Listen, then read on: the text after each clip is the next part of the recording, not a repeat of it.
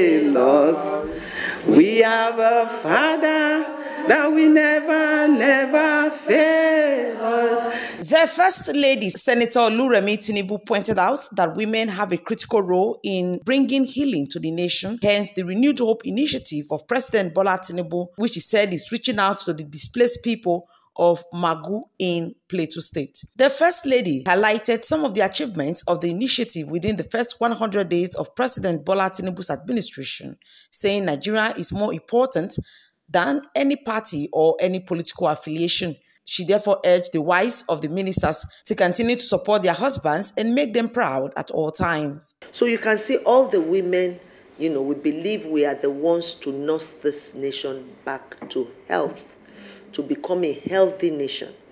We women, we have that milk of kindness. So the work, is not something we can quantify.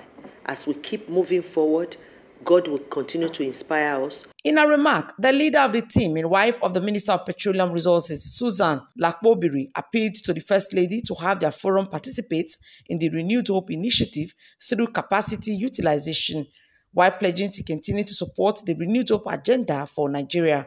Your Excellency, Ma, this event today gives us opportunity to pledge our loyalty to you and to identify with your pet project.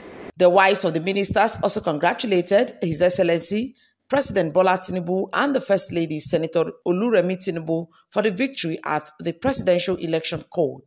Best Orator reporting for BTV News.